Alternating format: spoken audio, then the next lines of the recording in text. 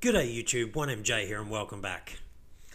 Alright, Monday evening here in Australia, so getting ready for Monday morning stateside time, and the market is up ever so slightly again, edging so close to $2.4 trillion now, so 3.2% up, which is nice.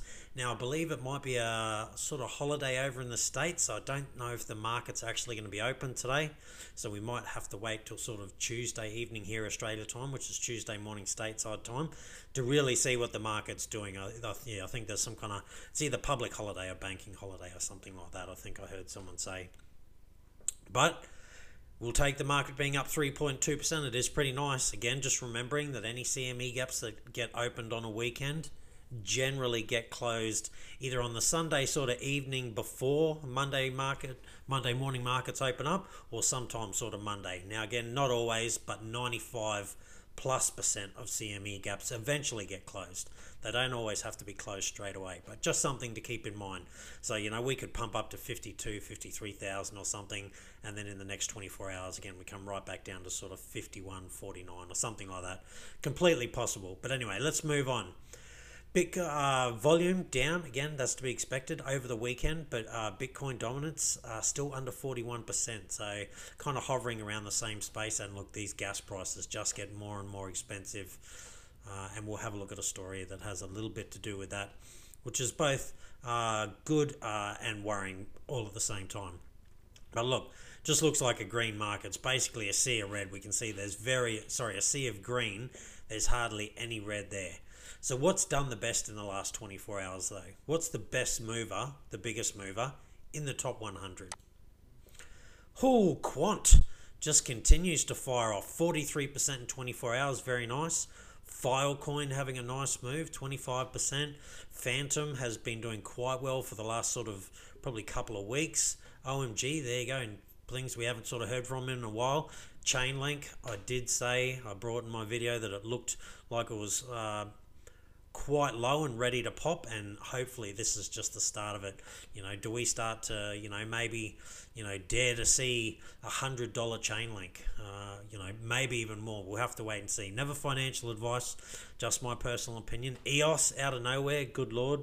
Quantum, double digit moves, I mean, just all over the place, 10+%, and then plenty of high single digit moves as well. And it does move down into the lower single digits. The graph, as I spoke again the other day, was looking quite primed, and again, the graph and Chainlink, I think they still look pretty good on the charts. Just because they've had to move up doesn't mean they don't possibly have a whole lot more to go.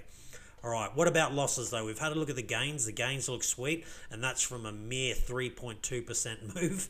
Have a look at those kind of gains. What hasn't performed so well then in the top 100? XE Cash, Arweave, again, Arweave had a really good pump. Matic has had a good pump as well. I mean, this was down at like $1.20 or something, literally maybe like a week ago. So it has had a pretty good move.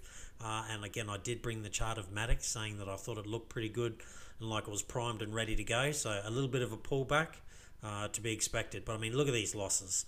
Single digits, and only one mid-single digit, and then everything else is low single digits. And we got what, 10 coins that are in the negative out of the top 100, so 10%, very low, and then everything else is starting to make gains. So there we go. Quite a nice looking market at the moment. And again, the scary thing is we still haven't got into that kind of euphoric stage. This is just people building positions early in this part of the bull run. Again, in my personal opinion, not financial advice. But that's what it looks like. Your search on Google, people looking at Bitcoin and that is still quite low in comparison to where it's been. Same with crypto in general, but yet these markets are making these kind of moves. So again, I mean, this move doesn't look good, but those kind of moves do look good. And again, it's, in my opinion, still early. I think, you know, we still probably a couple of months worth of sort of upside. Now that literally may only be 1 or 2 months, but I definitely think this could easily push out into, you know, February, March next year. But again, it's really hard to pick again when the exact top's going to be, let alone how much the exact top's going to be. But I just get the feeling there's still plenty more to come. Time will tell. All right, let's go over to the Bitcoin chart and have a look. Again, Bitcoin just tracking inside this thing, just keeps bouncing off it almost perfectly every single time. And here we go, making a move. Again, consider that we could have a pullback.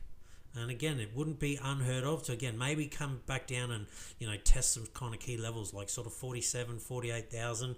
Completely possible. Still would keep us basically inside this upwards trending channel that we've been in for quite some time.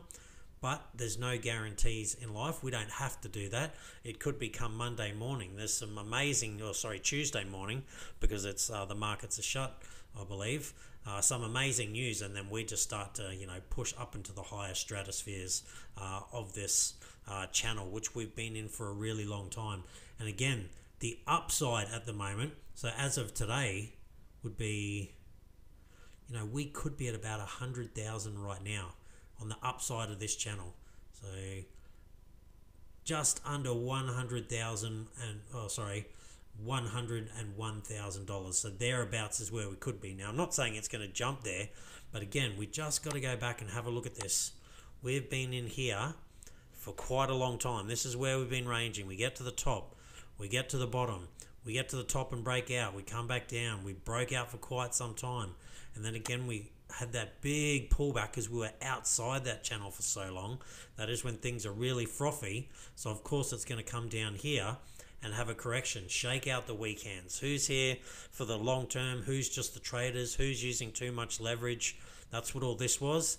And again, if you were smart enough and were buying around the 20th of July, I mean, the gains that you've already made are quite substantial.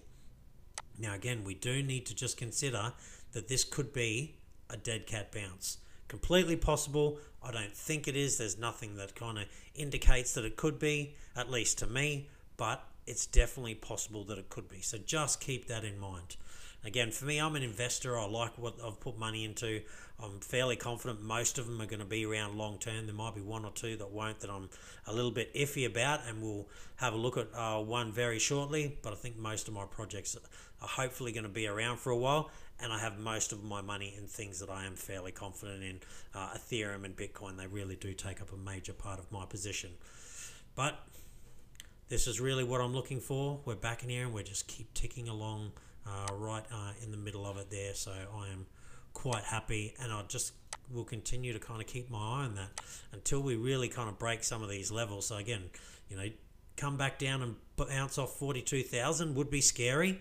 But I wouldn't have lost too much faith. But if we went under 42,000, I would definitely be worried, and I would seriously be worried if we sort of broke down below this 28,000. I definitely would be concerned, but I just don't see it happening at the moment. Whenever the actual bear market comes, completely possible. Until then, I just can't see it. All right, a couple of stories that I wanted to bring to you. So, oil producers and Bitcoin miners, they've met up in Texas to discuss cooperative mining possibilities. There's a lot of excess energy that gets wasted when they mine oil. Why not put it to use and mine Bitcoin at the same time? That would make a lot of sense, both financially, would just really financially make a whole lot of sense. They've got all this wasted energy, and look, oil, we are going to start using less and less of it. We are moving to more greener pastures, and so while they're still mining oil, they may as well be mining Bitcoin at the same time to make up for that wasted energy. It doesn't make it green Bitcoin though, which is something that a lot of people are focused on, particularly corporations and that. So whether they're going to buy that Bitcoin or not, I think they will try to focus on more green Bitcoins, but the average retailer will still buy this because we don't have those kind of limitations on us. And look, in the end, oil's not going to stop being produced overnight, so if they have excess energy, why not put it to good use? I think there'll be plenty of this going on for as long as oil continues to be produced. How long that is, who knows? We'll wait and see. All right, this I found very interesting. So we know DeFi it's big at the moment, and short of some real horrible regulation, which I just don't see coming, I think DeFi will be one of the biggest gainers over the next kind of 5 to 10 years, if not even more. I think it'll seriously outstrip Ethereum, Solana, you name it. they'll be run down by some of these really good DeFi programs. Again, just my personal opinion. But what's interesting is there's nearly 200 billion. We're getting close, so that's a lot of money. And also, a lot of the total value is still locked up in Ethereum, believe it or not. Quite a majority, but it is starting to lose pace. So there's 176 billion, and it's across various blockchains like Ethereum, Binance, Terra. Has been doing quite well. Polygon, we know, is doing very well. Solana has been on absolute fire, and even Avalanche is coming after it. But Ethereum still commands $130 billion of that 176 billion. It'll be interesting to see how long Ethereum can hold on to that kind of place if it really can't hurry up and get these gas issues sorted, because they're crazy at the moment. It's ridiculous. And the scary thing is, we don't even have a lot of retail here. There is some retail. It's the early retail, and it's just super expensive. Anyone who's going to come and have a look at Ethereum, as soon as they buy some and try and send it anywhere and possibly lose all their Ethereum because they were trying to send, $100 worth and they lost 50 of it trying to send it, that'll be it. They'll be out of Ethereum, and they will start looking at things like Solana, Avalanche, Terra, and all the rest of it. So I just hope Ethereum hurries up and gets this sorted out. I really like Ethereum. I'm really fond of it. I've got, it's my biggest holding now because of how well it's done. I would hate to see it fail simply because it couldn't hurry up and get the scaling sorted out, while things like, Solana are really sort of taking up the lion's share of that kind of stuff. But again, Polygon is on Ethereum, and it is an L2. So I guess there's some nice things to look forward to. Now, this one I found interesting. Institutional interest in Litecoin is on the rise. Grayscale Litecoin Trust is up by 32%. I've been a fan of Litecoin for a while, but it really just hasn't performed as well as what I thought. I got into cryptocurrencies late 2017, so that's when I saw Litecoin. I mean, it just went sort of crazy. It was one of my best performers. So I was like, I really like Litecoin. Got a little bit disenchanted, obviously, by the crypto market and in the bear market, because I'd never been through one before. When I got back in, bought some Litecoin, got it quite cheap. I think I picked it up for like $40-50 or something, but it just hasn't performed anywhere near as well as some of the other coins that I had. But it seems like things might be changing.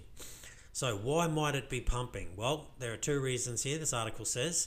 And first off is that yesterday during the Darlington Raceway, racer Landon Castle, a crypto enthusiast himself, became the first driver to be paid entirely in crypto, specifically in Litecoin. So that's what Litecoin really needs. Number one, it needs some more development. It hasn't had too much, but there is talk of a cross-chain compatibility with Cardano, and now it seems like the institutions are starting to get into it, which is good. And secondly, Litecoin crossing $200 once again, which is good. And they say this is a huge milestone. Moreover, it still continues to rise, placing the 7-day gains at 34.72%. As a result, not only institutions but also retail investors are drawn to Litecoin. Now, Litecoin is one of those coins that you can buy through PayPal, and I really think the PayPal effect will probably be something that will help to save Litecoin. Whether it can save it really long term, I don't know. I think Litecoin, it just doesn't have a lot of fanfare sort of going for it. It's not hyped or anything. It was back when Charlie Lee was right into it and putting lots of tweets and posts about it. But then he obviously sold very close to the top. That kind of hurt the project, and yeah, it hasn't done a whole lot ever since. It only just pipped its old all-time high. But let's have a look at it on the charts and see how it's actually going. So here's Litecoin against the US dollar. So we can see pumped really hard, big massive dump like everything did, and it's sort of following Bitcoin's chart roughly, but not quite. This is the only thing that's pleasing. Since the crash in March last year, it has been going up, and it had a really big pump, but it only just beat its old all-time high, like by not very much, which is slightly disappointing. So this chart doesn't look all that good. Other than from here, it's looking nice, but you compare it to a Bitcoin chart where Bitcoin has just been going up sort of forever and a day. And this will take a while to load up, it always does. I mean, we've seen this chart before. I mean, look at Bitcoin. It just continues to go and go and go.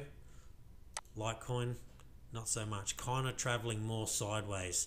So really, Bitcoin would have been the much better bet unless you're picking Litecoin up at these lows. And then you really got to try and ride it to the high and then, again, change it into whatever, whether you want to go into Bitcoin or USDC, and then try and buy in at the lows, because when you buy in at the lows, it can do all right. But it definitely looks like Bitcoin would probably be the better buy at the moment. I hope Litecoin's not dead, but it isn't looking overly pretty. We go over here, and this is, again, where you see how poorly it has fared compared to Bitcoin.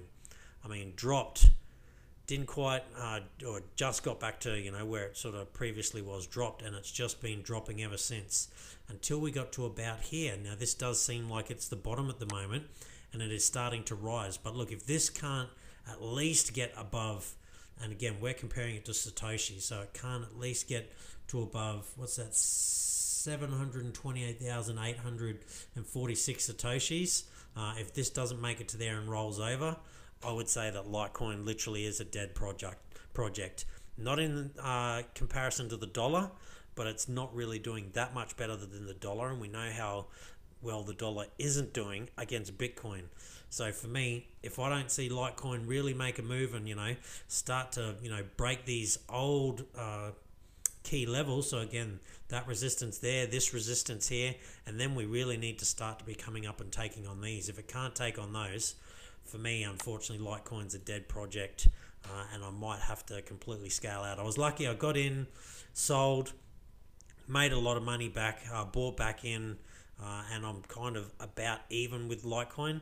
But if it's not going to perform, then it will be something that I'll cut after this bull run. And again, these are kind of the levels. I mean, if it just touches this level and rolls over, then yeah, I think Litecoin will be done for me. But last but not least, let's compare it to ETH. And it is something very similar to the Bitcoin chart. You may as well have had your money in something else. So are things about to change? Maybe again, institutions and some more publicity, again, some more development. They do have Wimble coming, which is good. Litecoin is a bit of a test net, really, before it goes on to BitChain with SegWit and things like that. So yeah, I'm not sold on Litecoin at the moment, but I bought in and I've just held out a bit of nostalgia, really. Let's wait and see whether Litecoin can actually revive itself. And again, I think PayPal, once it finally goes worldwide and offers that to people, a lot more people will get into Litecoin. But whether that's enough to save it, I'm not sure. I think it needs a little bit more. All right, that's it from me. Stay safe. Be kind to one another. You should all be on that gain train at the moment. Things are looking pretty good. And I'll see you next time.